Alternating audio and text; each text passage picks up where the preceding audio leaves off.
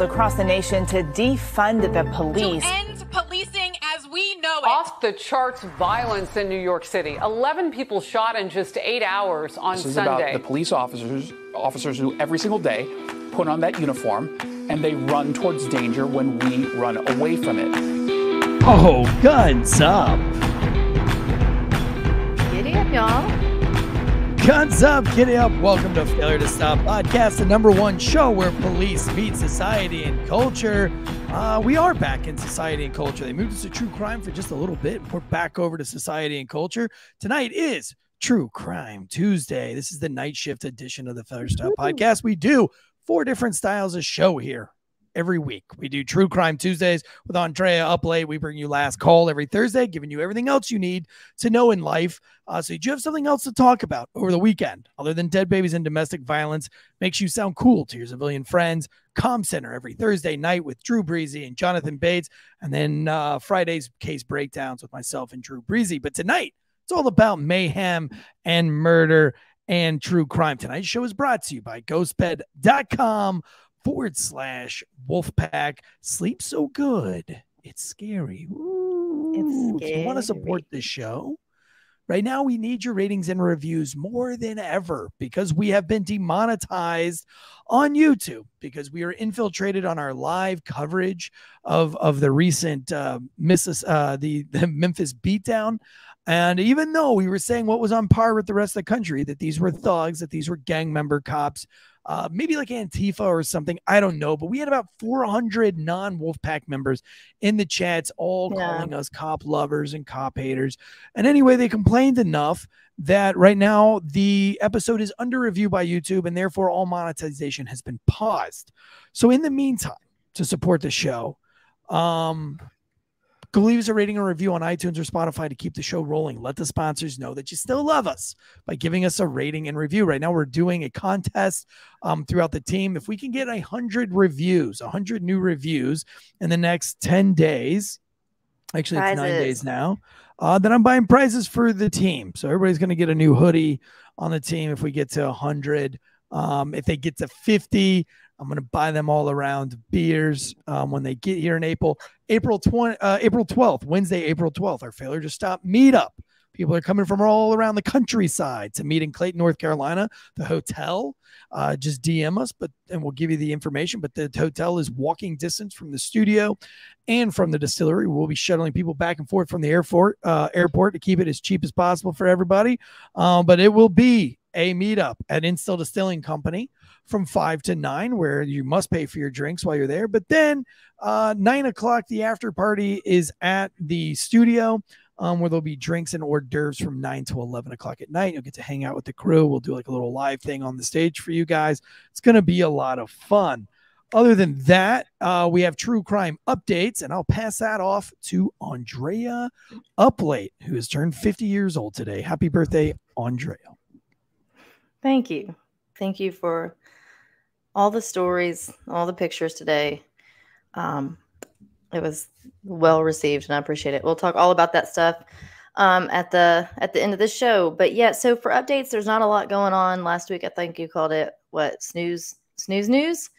Snooze news. Because there wasn't a whole lot. There's really still not. The one thing that we'll talk, Murdaugh trial is ongoing as we speak. So they wrapped up, I think, day 5 today. I don't know. It's kind of running together. I think the prosecution, you guys, I don't know. I've not been following it. I did just check for updates. Prosecution, I think, starts tomorrow. The one thing, though, we're getting more cell phone data that's been extracted, that's being released now and talked about during the trial.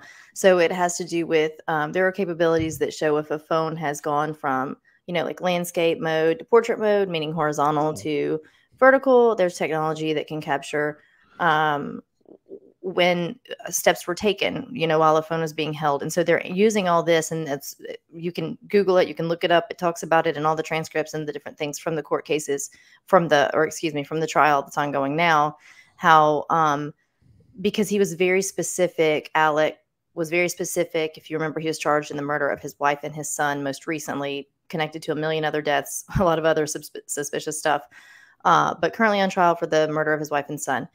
he was very specific when he spoke about finding their bodies by the kennel at their hunting property, and that he had been with his dying father just prior to this. We learned later that their marriage was in shambles. They were not even living in the same home. They had been in a lot of other things. It was all very suspicious. Excuse me. But in saying that, this cell phone data, being able to extract this kind of specific information is very important, and it's not lining up with a lot of the things that Alec has said during this entire time. So that's interesting. We also have, I just took a picture of it. I had some notes that I did not bring home with me today. So there's a moment when Alec was shown a picture of the crime scene, including his son. So his son was shot and killed with a shotgun, and his wife with a rifle. So 2 different guns, which made this at first a little strange. But anyway, we get into that on that show if you listen to it. There's a moment when he was shown the picture of his son at the crime scene, and he says, it was so bad. I did him so bad, and cried out and sobbed. So prosecution has taken this and played it again, saying, do you hear what he's saying? I did him so bad. He was a good boy. So the defense has gone back, slowed down the audio, trying to determine or to say that what he's really saying is, it's so bad, they did him so bad. I mean, whomever did this did him so bad. But prosecution is still arguing, so they're trying to get in experts on this and that to listen to this audible data to see what exactly he said. But if he said what they think, then that's pretty incriminating. Here's the thing. How about we not commit crimes with cell phones? Are we not? Do people not listen to true crime? No. It was I know, but like the fact that they can manipulate, they can get the phone data from being in his pocket and turning certain ways. No, that's what I'm saying. It was his wife's phone. That's what. So what he's saying, where he found it, and the last time they had texted and all this stuff, he thought he'd covered his tracks with the text that he sent her and these kinds of things, but it didn't make sense because she never moved forward with that phone. Gotcha. Yeah. Okay.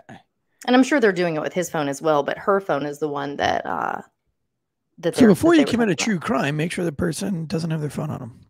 Yeah, get rid of the phone first. I'm about to do some real true crime here. I need you to turn your phone off and throw it in that pond. Can you go on real quick? Go on and step on it a time or two. Okay. Crush it. Why don't you make like Hillary Clinton and burn that motherfucker? Just acid wash it. And then get a concussion and forget that you burned it. And so it says that another thing that was interesting is that we didn't hear initially, we talk about this all the time. When you're first talking about a case or when something's new and someone's initially being charged, you don't have the details. We likely won't ever have all of the details, and that's fine, but things are coming out now that that's new to us. And one of the things is that the prosecution has additionally claimed Alec changed clothes after he killed his wife and son and then drove to his mother's house to establish the alibi because he had on a clean white. Remember, this is like frat boy, lawyer, financial family, white button down. They were always in like the Madras plaid and the button downs and the chinos and the whatnot. But he had on a white button down shirt. He has just arrived to the crime scene of his wife and his son, son, like I said, head just about blown off, wife shot in the back. But his shirt was clean when authorities got there. I can't imagine a scenario in which that would be the case, right? Because you're gonna get down, you're gonna cradle, you're gonna try CPR, you're gonna look at him, anything. I mean, you're gonna have blood all over you. So tears and mascara and all the things. That dude definitely wear makeup. Who, Alec? Yeah. Ugh. Grosses me out. Again, y'all go back and we did a 3-parter on that. It's so, because it is still so interesting. It's so wild. So moving forward, Moscow, Idaho, the college students, not a whole lot going on new there. We do know that authorities had, if you remember when Brian Kohlberger left the residence, that Hyundai Elantra that had been the car in question for a while. And when he left his residence to drive with his father to Pennsylvania, so across country to Pennsylvania for Christmas, FBI, different local authorities had people kind of set up and stationed to just kind of keep an eye on him as he's making this route, right? Because they can't get him just yet, but they absolutely know that he's who they are targeting. So they're kind of keeping an eye on him. They've recently just said it doesn't matter. I mean, it's moot now. They have him, but that I guess he unwittingly, he didn't even know he was necessarily being watched on his transit, but he escaped watch. So for a few hours, they thought they had just lost him. I'm not sure if he went just an entirely different way or what miscommunication might have happened, but I don't know. It was almost a little comical only because it turned out okay. But they've just kind of released a little more of what they've seized from the house where the murder took place. And we know they took some computer towers from his house. They took a vacuum canister.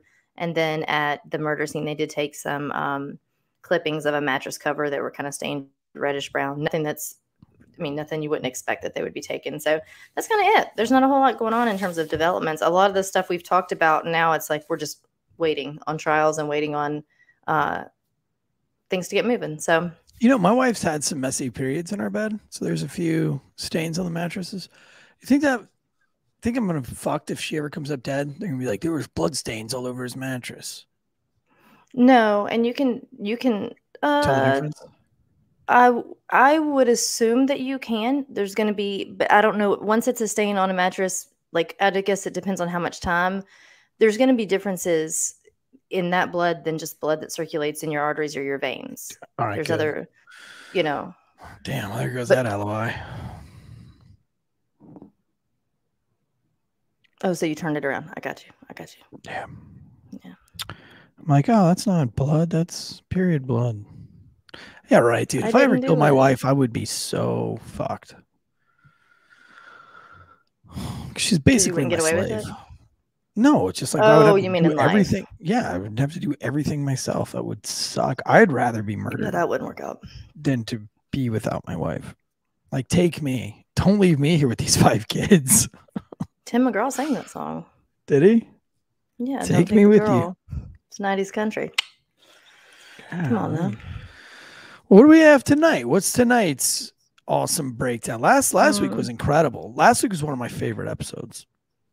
What was the Vampire of Sacramento? Yeah, absolutely one of my top 10 favorite true crimes. Yeah, if y'all didn't listen to that and like it and review it and become our friends and our MySpace partners. Gross. Whatever else we need. Yeah, before we get started, before we jump into tonight's mayhem and murder, we got a special shout out to Ghostbed. Ghostbed has been a loyal sponsor since day one, and we love them. Hopefully they come on with us in 2023. Our contract ends, hopefully they're going to come back on with us. I haven't even sent them a letter, so I need to probably send that, I guess, tonight. But every match has a 20-year warranty, and you can try them out for 101 nights, not 99. By the way, if you're going to buy a Ghostbed, do it tonight and use that promo code Wolfpack so I can get a couple extra sales under our belt. So when I go in there to juice them up in the morning, there's a couple of sales on the books. Every match has a 20-year warranty, and you can try them out for 101 nights, baby. If you don't like them, you can send them back, no hard feelings, but you won't. One of our favorite parts about Ghostbed is that each mattress has that cooling technology in it so that if you get hot at night, stay cool in one of these bad boys. I always say stay hard while staying cool in a Ghostbed. They also offer bundles that you can get everything that you need. You don't even have to really think about it. Choose from their 4 mattresses and pick your bundle. So whether you just need a mattress and a frame or you want it all, like their cooling sheets and pillows, you can get the best bang for your buck. It's your birthday. I'm not going to do that to you tonight. I'm not going to make you sing on your birthday. But our favorite part about Ghostbed, and I will make you do this, is that they're made in the good old USA. Speaking of that, Andrea was about 25 when Rocky IV came out. Right now, GhostBed is offering a flash sale, 40% off. GhostBed bundle. Actually, it's 35% off going into Valentine's Day. Mattress and adjustable base. Use that promo code Wolfpack. Get that gift that keeps on giving, baby. Give them the gift. You want to save the money on the bears and the pillow, all that shit. Get you a GhostBed pillow. One of our fans just sent Andrea a GhostBed pillow. So, and I think he wants it back. I still haven't, and I'm convinced you're sleeping on it. Huh? He wants it back after a year so he can smell it. It's so gross. I'm just kidding. That was a pretty cool gift. He got me 2 bottles of wine and you a GhostBed pillow. So that's really, really, really cool. And he's a trucker. It started with you telling me he got me a GhostBed pillow and a bottle of wine. He did. So I think that you have again taken my bottle. Y'all start sending. I'm gonna get a PO box for Wilmington. Y'all start sending me the stuff. Bottle of wine. It's still in there, but he got me 2 bottles. He got one for Ashley, one for me, and one for you. Ashley's pregnant. Okay. She can't drink it. So no, I keep all of your shit in a little bag. Didn't we just deliver you a big bag? Yes, you did. From Christmas. I don't think it was all in there. That was from Lumber Chef. Lumber Chef, yeah. And then you got some other one here too that some nurse sent you, like some kind of like ID you told me about holders. That.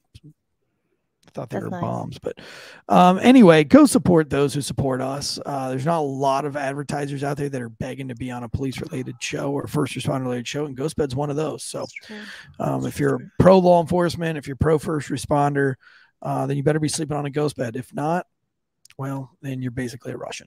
So Sprechen Sie dick. All right, tonight, true crime, mayhem and murder. Michelle Martinko. Who's Michelle Martinko? So Marshall. Is that poor girl? I can't. Is Michelle white? Yeah. Michelle's white. Marshall's not. Yeah. Yep. So Michelle actually, so Michelle was 18 years old when she was murdered, and this was in 1979. This case is so interesting because they kind of call this the case where in death she solved her own crime, basically, and it's because of some of her actions then and some technology now, and it's super interesting. And I don't know, it makes me really excited for the future of crime solving, if you will, if not to sound like a comic book, but because while I loathe technology in a lot of aspects, this stuff with these cases, these cold cases, is just incredible. And to know that some people can finally, live out the rest of their lives with at least a little bit of knowledge or a little bit of time left with these things being solved is fantastic. So let's take it back. We're going to be in Cedar Rapids, Cedar Rapids, Iowa. This is 1979. So when the murder took place, but in 1961, Michelle was born to parents Albert and Janet. She has an older sister named Michelle. Just a really nice family in kind of a small town.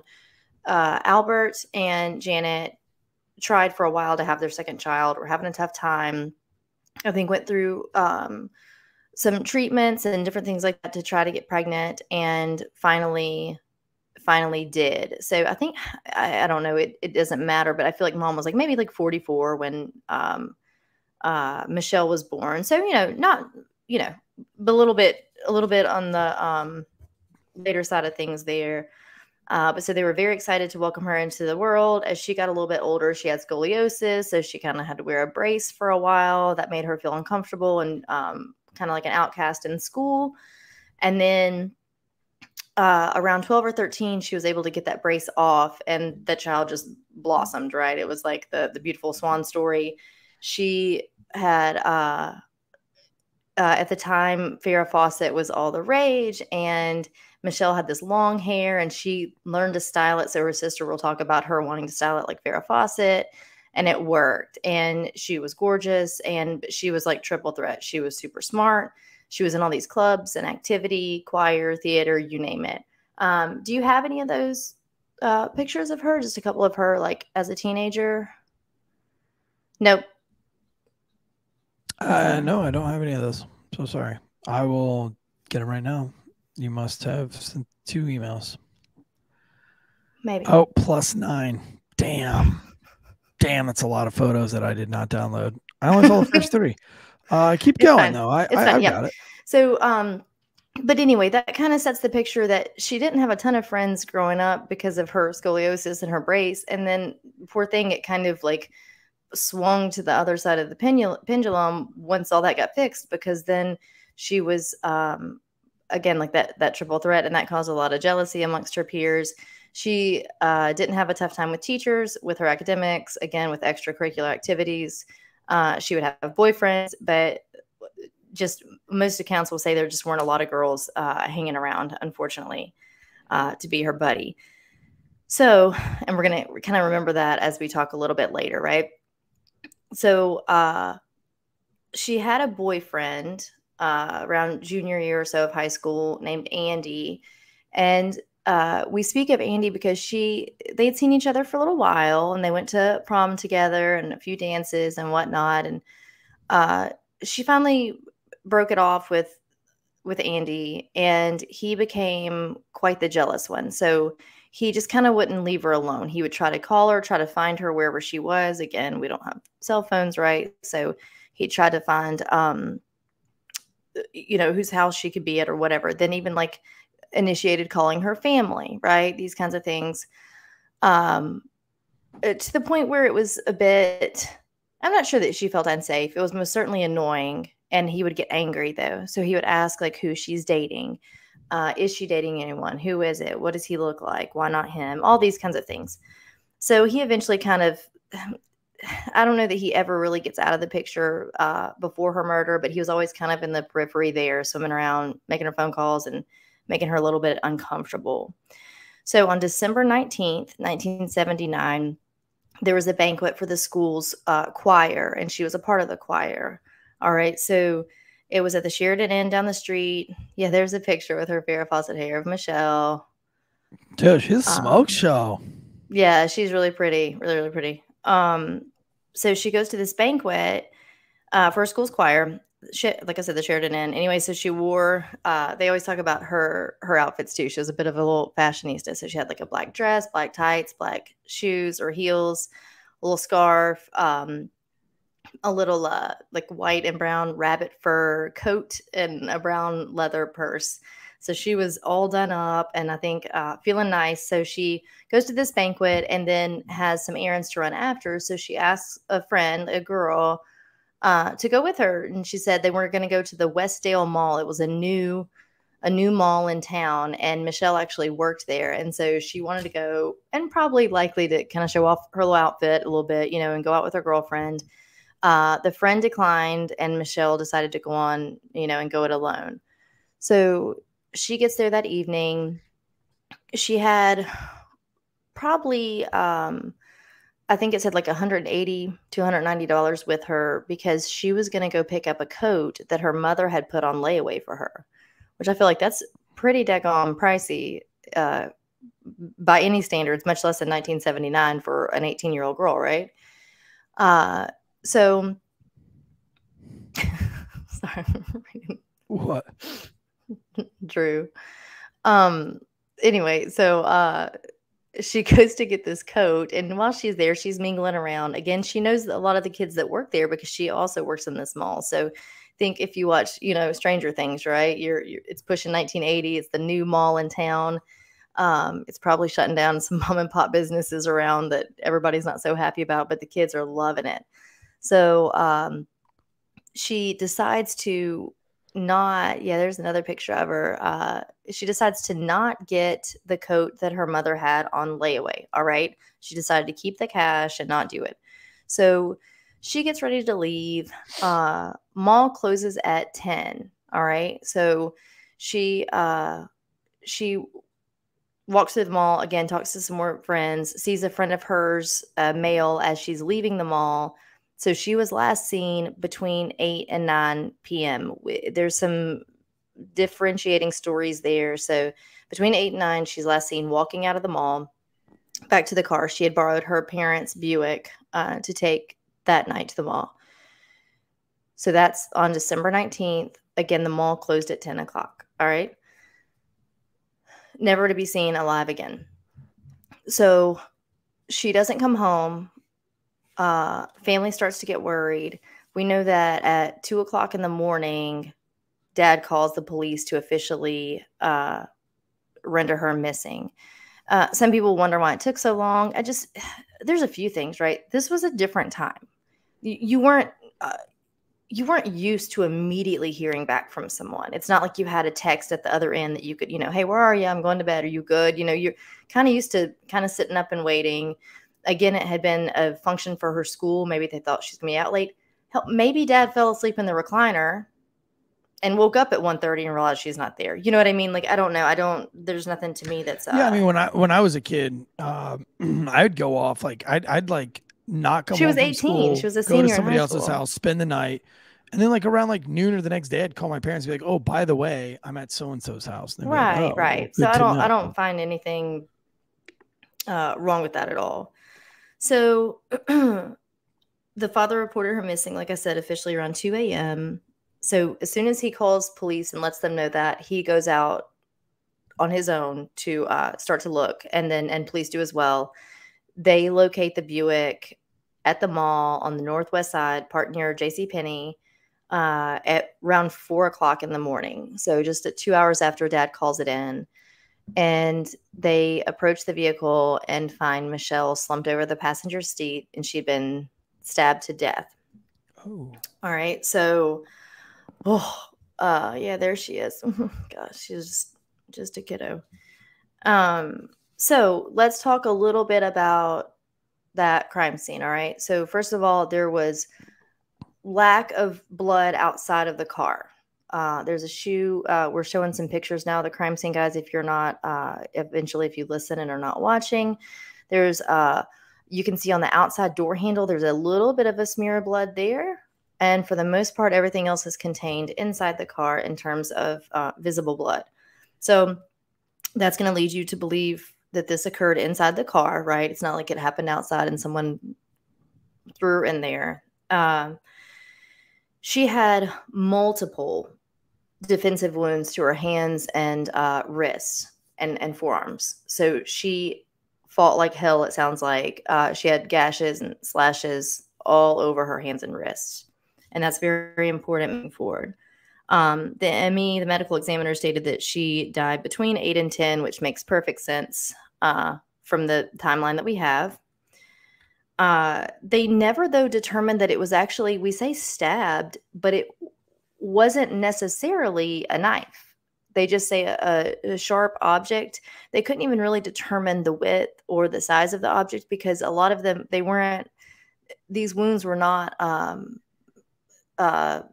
all the same. So they were all kind of different jabs and cuts and kind of all over the place.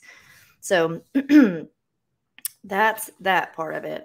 We know that there were no fingerprints, which leads them to believe that the killer did not or did wear gloves, which you've got to think again, not that no one wore gloves committing a murder at that time, pushing 1980, but not as many people did because DNA technology wasn't what not everybody's just worried about I'll say DNA, but even fingerprints. Gloves weren't used quite as often in that moment.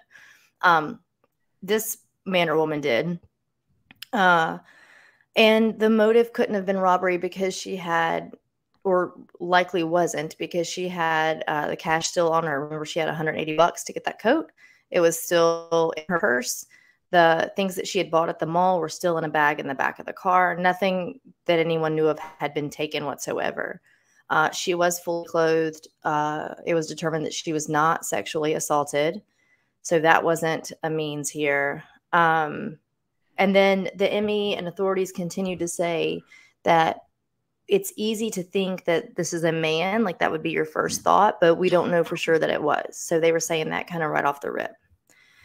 So moving forward with the investigation, they go on and set up a tip line. Immediately calls start pouring in that aren't leading to any fruition. They have, dozens and dozens and dozens of interviews. Her older sister had recently gotten married, and she was very close with her sister and her brother-in-law. But they interviewed him, they polygraphed him, her family, her friends, her boyfriend. Remember Andy, the boyfriend that had been jealous? So we're going to talk about him a little bit as well. They cleared a lot at that time. The biggest thing they kind of had was the polygraph, right? So they cleared a lot of not even suspects, but people that they interviewed with the polygraph. So that's one thing that they used a lot. So this is interesting. There was a guy, one of the guys that they were able to clear was a fellow mall worker, a fellow mall employee. They found him kind of roaming the parking lot around the time that they found her car. And he had, I believe he was like 19 at the time. I could be wrong. He had a knife on him. And so they see a guy with a knife. So of course they want to have a little chat with him. And he admits to following women around the mall when he works, and that he does carry this knife with him, and that he enjoys like ogling the mannequins. Like he likes the way the mannequins. What is ogling? Like looking at, but you're looking at like longingly, like lustfully, like enjoying the mannequins. You never looked at a mannequin and been like, I wonder what's under that dress? Yeah, no. Mm-mm. Me either. I'm trying to. I've never done that. Nope. But I mean, what in the world, right? But they were able to, eventually they cleared him and he passed the poly. Basically, it was like, yeah, he's a weirdo, but that doesn't equate to murderer. But also, as a woman, I'm like, oh God, walking around. You know what I mean? Like, that doesn't mean he's going to murder someone, but oh my goodness. Not me plugging in my computer right now. So like, how do they find that out? Like, did you just come out with it? Like, is he like, I like to follow women and I'm sexually attracted to the mannequins in the mall, but I did not kill this woman.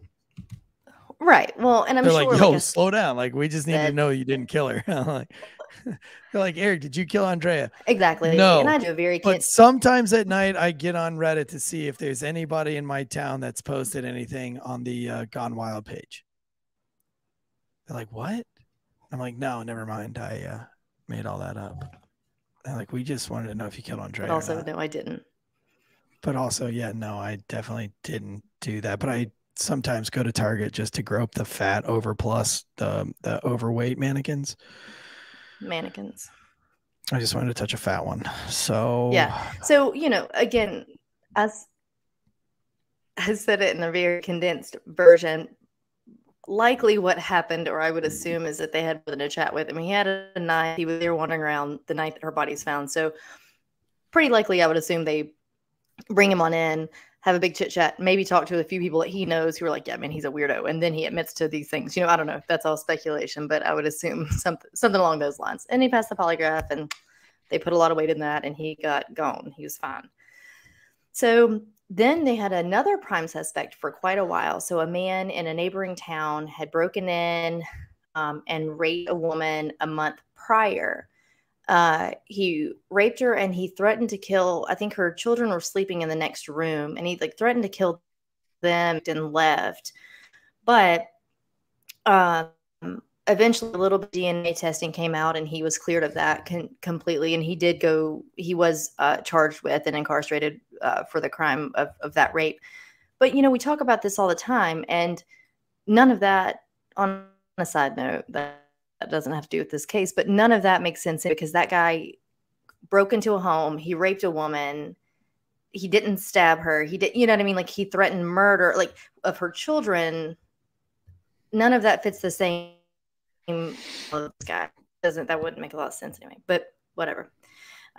So then you got to think, now the case is starting to get, a little time has gone by. They're not having the leads that they thought that they would have. Now we've got things like psychics are coming in the mix, and they're interviewing them and letting them talk to witnesses. We've got hypnosis coming in. So some people, was an original sketch. An original sketch was made of a brown-eyed, brown, curly-haired guy, and it was solely drawn off the description from like a quote witness under hypnosis. So no, Yeah, we'll get there. But that was not the original. So the original sketch was actually, like I said, like a brunette with curly hair, totally different than what we just saw, which we are going to talk about. So anyway, so there's that, right? So that again was 1979. Moving forward, in 1995, Michelle's father died, and in 1998, her mother died, with no news, no information, no answers. The sister will tell you that they did both die thinking and convinced that Andy, the boyfriend, had done it, which a lot of people thought that. Andy actually had to move. He moved away. Like I said, he was cleared on the polygraph, but that's kind of all they had in the moment. And in terms of like a witch hunt and, amongst family and friends and like the locals, Andy was definitely looked at as a prime suspect, but, not necessarily to authorities. So mom and dad are dead. Let's move on forward. So Harvey was the original detective on the case, and he worked this case for years and years, and he was very, very invested. We talk about this a lot. There's often one or two that like this has become, whatever that case is, has become their baby. We've talked about it, I think, 2 stories ago, where even that gentleman said basically like, I won't even retire till I figure this out. A case that had gone cold that was super sad. So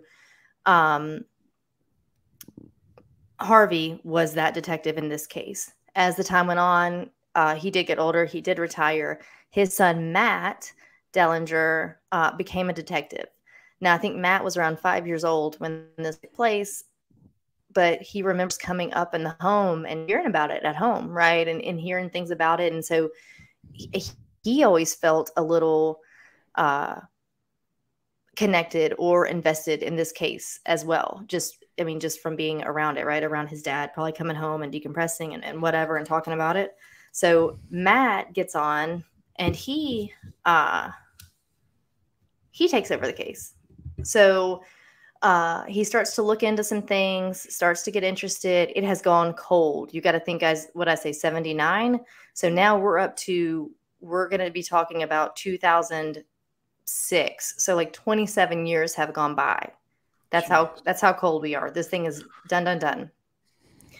So he gets a little bit interested in it. Matt does. So there's a tip. After 27 years, someone calls in a tip on that case. The tip winds up leading to nothing. It didn't matter. It didn't help. It didn't do anything. However, it got Matt's wheels turning. So he goes back and he starts diving through the case files again, looking through the evidence again. And they knew that there was blood on the front of Michelle's dress that did not belong to Michelle. The only other blood that was not hers was this one little bit on her dress. So all they could determine as DNA technology went on at the time was that it was male blood. All right. So we're showing a picture of the dress. It looks a little, pulled, a little ripped. Definitely not like someone tried to rip off of her, but much more like she was fighting while wearing the dress. So again, DNA has shown us at, the more archaic forms that it was male DNA, and that's male blood. And that's all we knew. All right. So he starts thinking, we've had so many more advancements, so many more technological advancements with DNA and with our testing now. Like his curiosity is piqued and he wants to start running this. So this is where it gets crazy interesting to me anyway. So they take that blood, they're able to build a partial DNA profile. At this point, to find another person to match that DNA, the chances of that are less than 1 in 100 billion. All right. So the accuracy of this is insane. All right. So they're building a profile. So think when we talk about victimology and working backward to build the profile of the killer, they're doing it here, but with science, purely with DNA. The best thing they even have to a physical description is a sketch drawn off of someone who was under hypnosis and a psychic. Like that's as good as they got. They got nothing else. So they're working with this DNA alone and using it to literally build a person, which it does in our bodies. So they enter it in CODIS. That's the combined DNA index search, if you're not aware, but CODIS is talked about all the time and all this stuff. And it's just a big old database of genetics, basically, of all the DNA. So about 125 people are swabbed and cleared. So now you've got to think these people have gone on to live their lives. It's pushing 30 years later. They're adults, they're aging adults, they're married, kids, divorced, deaths in the families, jobs, whatever. And now detectives are knocking on doors saying, hey, we're going to go on and need, like, that polygraph was cute, but now we've got some more information. We're going to need to swab you. Damn. So they did, and they swabbed and cleared around, like I said, 125 people. So in 2017, now we're this much farther into it. Now we're pushing 40 years since the time. Since the time of the crime, right? A company called Parabon Nano Labs. They specialize in a certain kind of DNA phenotyping it's pretty incredible. But so this company was hired to create an image based on DNA. So instead of taking someone's verbal word that, you know, he had a nose kind of this shape, his eyebrows were far apart, his lips were whatever, they use the DNA to build a physical appearance of a person. They can tell the race, the gender, and physical characteristics based on this phenotyping of the DNA. It's wild. God, so creepy. If you would please pull up the picture you just had a minute ago, that was like a sketch. Yes. So we're going to talk about, we're going to talk about the guy in the real photo in black and white. You guys, we have a split screen up of a sketch. This will be on our Instagram, by the way. Yes. Yeah. Look at Failure to Stop and Andrea Uplate to see this stuff. But the picture on the left is an animated, a computerized drawing of a sketch of a man, very detailed in terms of it's not, I say sketch, it's not even a sketch. You have eye color, hair color, a certain chin shape. And then we have it looks like one of those AI, like those AI. Yeah, it looks like the AI pictures. These days. Exactly. And it probably actually was something along those lines. The picture on the right is an actual photograph of the man that we're going to talk about later, who is actually the murderer. And so they used DNA to get that picture. Wow, right? Dude, that's insanity. Isn't that crazy? Well, so Shandor 1920 just says, I wish I hadn't 23andMe'd. Let's talk about that. Let's talk about these ancestry genetic websites for this reason. Why? Did you murder somebody? Oh, Shandor, yeah, potentially. So, but listen, so that was in 2008. Excuse me. I'm getting excited. In 2017 is when that sketch was rendered, right? So they released the sketch. Then that's it. Time goes by. They're asking for people to call in. Of course they do. You know, when it's kind of, you speak out of both sides of your tongue. You ask people to call in and you really want them to, but then you also have to investigate everything that you hear. And so, I mean, I think around close to 200 people called in tips based on this guy. They're like, oh, I knew that guy. Like, that's saying, you know, did you know anyone who lived in that area at that time who would have been around that age with those physical characteristics? And like 200 people called in people. But none of them passed the DNA. They all got cleared. So about a year later in 2018, they entered the data into something called GED match. GED match is, not GED, GeoMatch. GeoMatch is like a GEDmatch.com is where Lazaro Lopez got his high school diploma. Is where, so it's like an ancestry, like a 23andMe, just like Shandor mentioned, right? It's one of those ancestry websites. So in 2018, they put this data that they already have in that. Now they're cross-matching it with that, meaning the goal for this is to find any genetic similarities. So any potential relatives to the suspect. It doesn't have to be the suspect. Yeah, it doesn't have to be the actual suspect that they're trying to find on here, but anyone who's plugged in there. So if you've plugged in your data and your great uncle had committed a crime, they can then take yours. They can retrieve it legally and lawfully, and then trace that back and narrow it down to find out that it was him. All right. So meaning your hands are clean, you're fine, you're not in trouble, but they've used your information to do this. Right. So they do enter it. Check this out, y'all. So they found one match that shared DNA markers with the suspect that they already, had used the DNA phenotyping with. They determined this to be this is how specific it is. They found that it was a match. And by knowing it was a match, by looking at the DNA and looking at the strands and the RNA and all the things, they determined that this has to be the killer's second cousin once removed. Jeez. Okay. So the company spent months and months figuring this out and building a family tree. There's some diagrams we'll put up, but there's diagrams where you see this company. This is an outside company. Like, this isn't even authorities doing this. They've hired out like who specialize in genealogy and in these kinds of things to get this figured out. So they've been months. They're able to build this family tree that consists of 4 sets of great-great-grandparents of the suspect. So this is what they're working with now.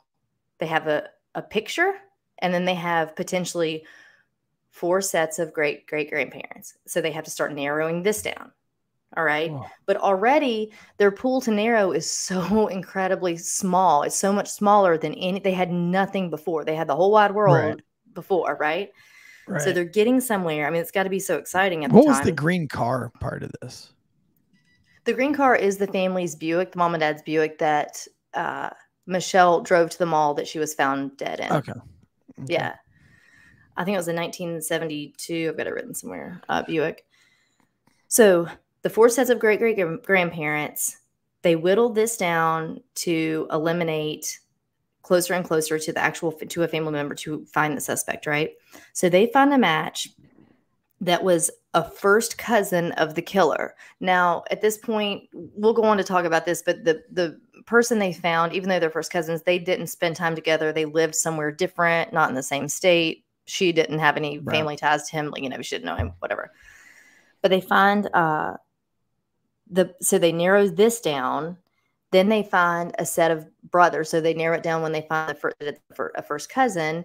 And when they, by process of elimination, realize it's probably going to be one of these 3 brothers with the last name Burns. One of these 3 is very likely our suspect. So what do you think they do? What is the one thing they have? What's the only thing they have right now? A picture. Well, more specifically, science. DNA. They have DNA. So what do you think they do? They can't get a warrant. They can't get a warrant and go get these guys' DNA right now. Like, they can't use this. They probably watch them, like wait for them to throw out something. Yeah, like exactly. Trash, maybe do some trash pools, see if they move their nose into something. And this becomes a point to talk about because I'm not sure what states this doesn't work in, but in Iowa, as in many, trash is not considered your legal property at that point in terms of privacy laws and once things like you that. Bring it down, once you take it off of your curtilage, meaning that it leaves your driveway and it is put out, it's reasonable to think that you're giving that trash up to the public. It is no longer your private property, so you do not need a search warrant. Now, if your trash can is up next to your house and not down by the street. But listen, I don't think this is federal, right? Like, so that would be North Carolina state law. Right. Iowa could be a bit different, but so at least we know this much, that trash is not considered something that you need to obtain. Yeah, well, so what we do, like what we did with the Raleigh Police Department, is every Thursday when it was trash day in our district, is we would go and get a city truck with city decals because we work for the city, and we would go around and pick up people's trash cans and literally trade them out for new ones. And we would take the trash back to the station, and you set it out on a tarp and you dump the trash out. When you're looking for a suspect, we don't just do this randomly. Like, we're not just randomly. No, of course. Like, this guy is attached to this case and this guy's attached to that case. We'll go and we'll pull their trash. So, I'm sure they've been doing that for many, many, many, many years. Yeah. Yeah, for sure. So that's exactly what they do. They sit and wait. So they kind of go brother, just like they've been doing, brother by brother by brother, one person by one person. So they go and watch one of the brothers. He throws something out, a cigarette or something. They're able to get it. Much like this is how they found the Golden State Killer with a cigarette of his, by the way, through a genealogy base and a cigarette. So with they were able to eliminate one of the brothers. Then we get to Jerry Burns. Jerry, they watch for a while under surveillance, and he is drinking multiple sodas with I don't like to call them sodas. That's what it says in the article, but he's drinking like soft drinks, right? Like Cokes and stuff with a straw, which I think is an egregious crime in and of itself. Yeah. But he's drinking he's his a serial killer for sure. right. That's the first clue. So he drinks multiple Cokes with a straw, tosses it. They obtain the straw, match. Bam, bam, bam, match. Oh my goodness. I think it's crazy. I got so excited reading this. Cool. I can't imagine how they felt. And the detective whose father had been on the case, the father's still alive too. Unfortunately, not the victim's father, but the detective that had worked the case is still around. It just, oh my gosh. Boom. So they find a match. So it's Jerry Burns. All right. So that's him. That's him now. He was only 24 or 5 at the time of the crime. And that's what he looked like. Oh my gosh, that's wild. Put glasses on the dude on the left. You know what I mean? That's just nuts. Okay, so now what do we know? Like, why did he kill her? What was his relation? So that's what we need to figure out. Okay. He has zero relation. He didn't know her at all. At all. Keep in mind, he didn't rob her and he didn't sexually assault her, which is very, very surprising. Was it road rage? She hadn't even left her car. In fact, authorities at this point believe that he was waiting in her car when she got in her car. Why? I know. Well, dude, because I would assume that he had watched her get out. When I was driving here today, something banged into my back seat of the van, like something like tipped over, and I thought somebody was back there. I was going to shit my pants. But okay, so why? What does he say? Why? Why did he do it? Okay, well, he says he didn't. Okay. But he can't argue it because his DNA is literally the only other DNA at the crime scene. It's his blood. And it's his blood because what did we talk about earlier when I said it's a case that they talk about that she saw from her death? She fought back, and in her fighting, it might have taken 40 years, but in her fighting, her nails sliced, she cut him. He was even wearing gloves, remember? Or very likely had to have been. He left not one fingerprint. Right. So she was able to probably scratch up his forearms or his face or whatever enough to leave his blood on her dress. All of that is what solved this. Oh, it's why oh man. So they did say that she felt like hell. Those are the spots where the blood was found on her dress. All right, so let's talk about this guy.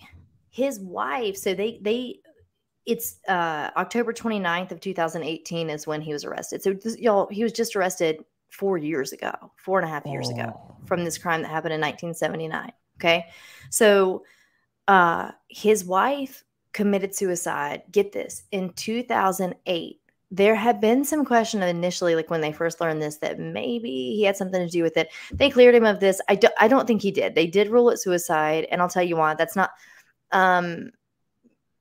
If we're talking about him being a repeat offender, that wouldn't have made a whole lot of sense anyway.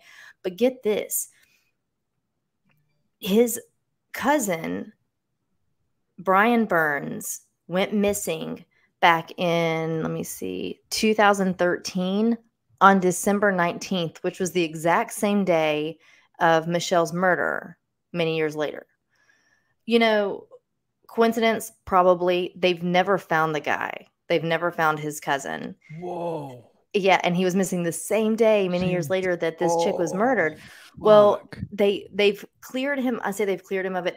Authorities don't find him to be a suspect in the disappearance of his cousin, but it's still a wild. I know, and his wife committed suicide in 2008. No chance. No chance.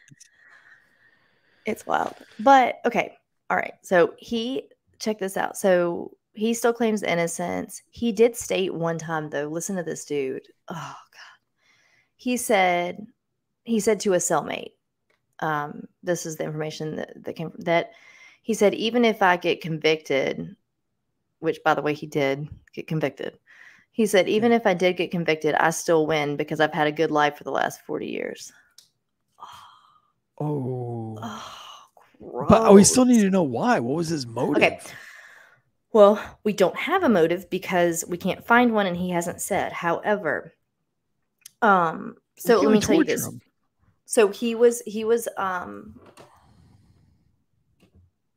arrested on December 19th, 2018. December 19th is exactly 39 years after the murder. So he was arrested again on, like, his cousin went missing on December 19th. She was murdered on December 19th. He was arrested on December 19th. So exactly 39 years later to the day, on February 24th, he got a life sentence. This past October of 2022, he tried to appeal to the Supreme Court that he wants this overturned because he was, by the way, he was sentenced to life in prison without parole. But he's trying to get it overturned with an appeal on the basis that his property should have never been taken, that they didn't have a search warrant. What we were talking about earlier with the trash and obtaining the DNA from his straw. That doesn't fly. That didn't work because they were well within their rights to get that trash. All right. So here's what, though. What do you think? She was stabbed 29 times in the face and the neck and some in the torso, mainly face and neck. What do you think about that? I think rage. I think jealous. I think all these kinds of things. There's got to be a motive. Like, he didn't just. They'll say personal. They'll say, right. So we've talked about this before. So she either said something to him, or he made a pass at her, and she got cocky and said something back. Potentially, you know. And he's like, "Fuck you, bitch." So what we talked about is that if there's a murder like that and it's not personal, it's probably not the first time someone's done that, or it won't be their last. All right. So he was around for 40 years after that happened. He moved. Not long after that, he moved out of the area, eventually gets married, holds down a professional job, all these things.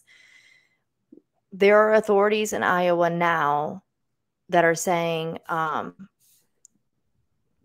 basically, there are 2 or 3 cold cases now of women that fit the same victimology that they have no leads on, and he's being eyed for a few things.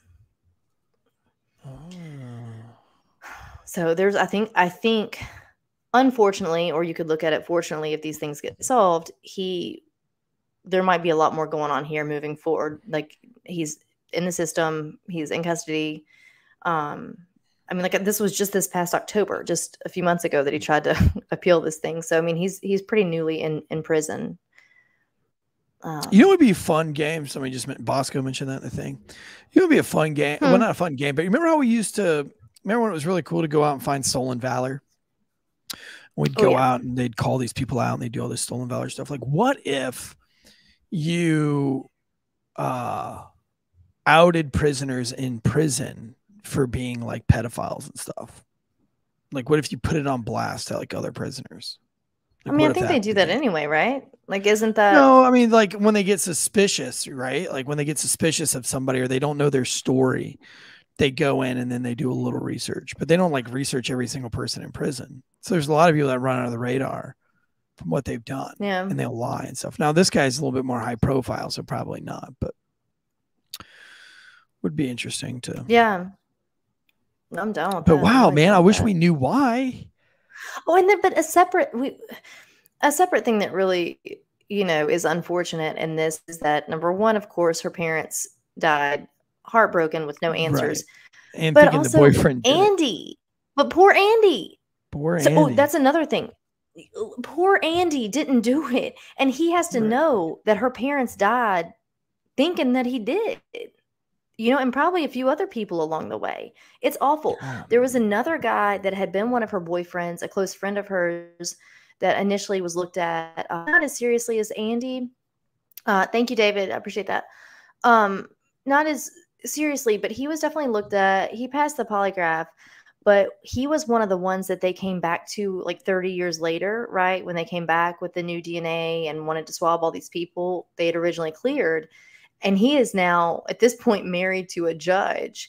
And his wife was like, no, No, like you can like, do not submit.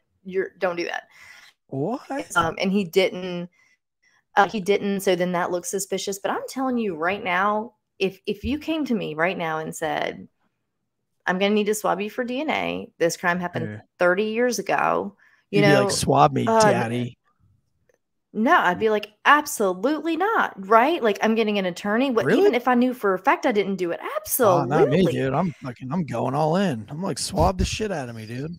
Absolutely. Pull my hair while you do it. Because, look, who knows how that evidence was handled initially 30 years ago? Who knows what?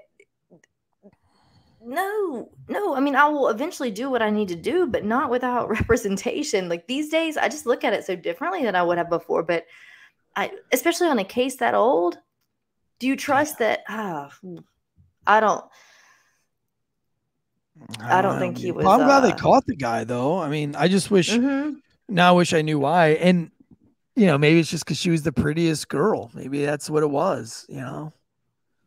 That usually doesn't, I mean, a lot of these victims are good looking or whatever, but I don't know. It would just make me wonder. Oh, the picture. Go back to the picture. Oh, I don't have the article with me, so I can't tell you. I'm afraid I'll give you wrong information. You first put a picture up of yes, that is a news reporter that was murdered around the same time, if I'm not mistaken, guys. If you know this case and I'm wrong, just tell me. I don't have my notes on this. The victim. Right. Yes, she does. And her case is cold, and he is being unofficially looked at in her murder. Look the same. Well, and there are some other. I'm sure, but that's what I'm saying. That there are some other cold cases in Iowa with a lot of similarities in these victims. That is eerily creepy. Mm-hmm.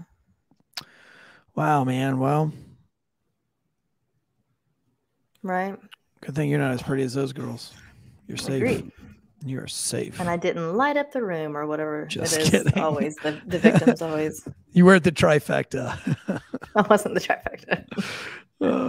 Dude, what a crazy case, though. What a crazy case. Yeah. I would love to know, like, before this guy dies, though, like, hey, man, like, what made you choose this chick to murder? And what made you murder her in that fashion? I mean, that's another reason, anger, dude. Stabbing somebody in the face 29 times. Yeah, listen, I know we're wrapping it up, but Did he have mom issues? Have we discovered that? Like, is he one of those bedwetting, right, with the McDonald's triad? Right. Not that we know of, but listen to this, and we will go. But do you think? Oh shoot! I didn't even tell you this. Let me tell you guys this. By the way, no pressure, but Jason Rao from Breaking Benjamin, the guitarist, just texted me, said he's watching tonight's show. Hey Chase, what's up? No pressure. Don't be nervous. I'm not. So listen. First of all, did someone just murder someone in this fashion? Did he stab this girl and do that, and then just go off and live his life and get married and like nothing? That doesn't even make any sense whatsoever. In saying that, the one thing I didn't touch on before we go is his browser history that was not admissible in court. Why? What are you talking about? Oh, you're talking about like his browser history now. Which question do you answer? His browser history now. His current, just right. They didn't have a browser history back in fucking 1979. No, agreed. Why wouldn't they admit? Why was it inadmissible in court? But I don't know. They were not able to get that through. I don't know. I didn't even get into the why, but that doesn't matter. But let's talk about what it is, because we know what it is now.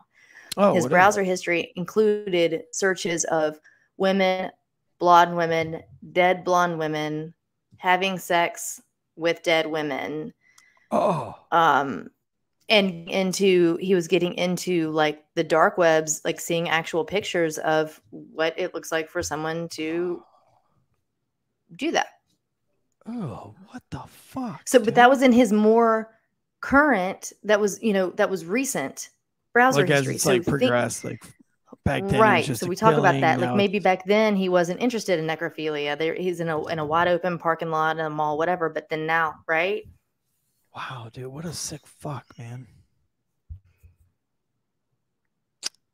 I don't know. Speechless. Crazy. don't tell me he didn't do this again. I can't imagine that he lived the rest of his life just he's innocent. Definitely done. I'd like to know where his cousin is. Where's Brian, for fuck's sakes? We don't know. Make a plea deal Jerry. with this dude. Like, we'll take away like 3 of those life sentences. Just leave you with like 2. Okay. Or like, you know, sweeten up the pot, dude. Just be like, look, man, we'll take you out to a nice steak dinner or something. I don't know. Yeah. But I mean, definitely the chick looks the same. This media girl and this other girl. Well, and and that's if what I she was died touching the on, same is that- way, I would definitely be trying to link that to him. But Right. you know, and was there no that's what I'm saying, DNA the on other her cold shirt? cases. You know, maybe Yeah, you not got that I know of. wiser. I didn't even look into hers, but it was more of a, No, I mean, need just to a look holy into cow hers. moment when I saw her face. Well, I will. I'm happy to revisit this one. I'm happy. What it makes me want to do is start looking into the cold cases in Iowa at this time with the same victimology as these girls, you know? Yeah, let's Because that's do what it that looks like next they're week. already doing. Man. Yeah, that's crazy stuff, man. Well, I'm glad he's in jail, man. Technology is so incredible, man. That's so cool that they were able to solve that crime, and I'm glad she fought back. You know, Daddy ain't raised no bitch. I feel bad for Andy though. You know, poor Andy. Gosh, And dude, her parents. Yeah. You know, but Andy married a judge. No, it was another guy around the same time, like another friend of hers. That was another dude. Pesky Tomatoes wants to know if there was any update on the Delphi case. No, we didn't cover any updates on the Delphi case this week. It was only the Murdoch murder stuff. There's nothing new on Delphi right now. That's why. Andrea said, Eric interrupted her. She didn't respond and just stared at him. I don't know what was that about. Andrea I always said interrupt Eric you though. Like I've been interrupting you for like the last 18 years that I've known you, so I don't know that. I do often just stare at you. I think you just stare at me all the time anyway, just in utter disgust. Anyway, man, what's up? What's that? My brother's in the chats. Who's your brother? Don't you worry about it. Which one's your brother? Jill? Yeah, that's my brother. Jill.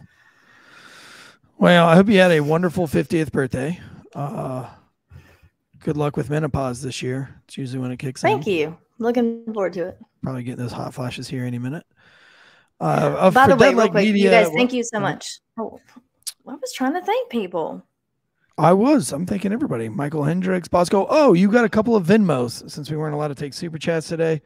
Let's see. You got one from Christopher Kuna. It says, truly remarkable that at her advanced age, she is able to, 1, coherently relay a true crime story or any story for that matter, and 2, stay at past 8 p.m., even if it's just one night a week.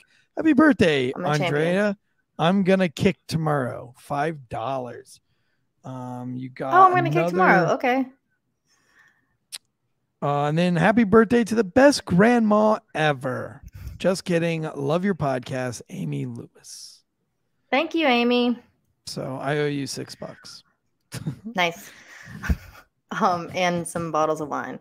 So the amount of people who messaged and whatever today, I really appreciate it, guys. Thank you so much. We had a lot of fun with the stuff. Eric had more fun than he should have with the stories, but we appreciate it. I knew he must have a vault of pictures he was hanging on to, and he did, and he delivered. But thank you guys for all your kind words and for listening. And please listen to John, listen to Drew, Eric when we talk about it. We totally count on you guys. We're enjoying this, and it's a lot of fun, and we have a lot of momentum and a lot of fun things we're looking forward to in the 2.0 days more this year.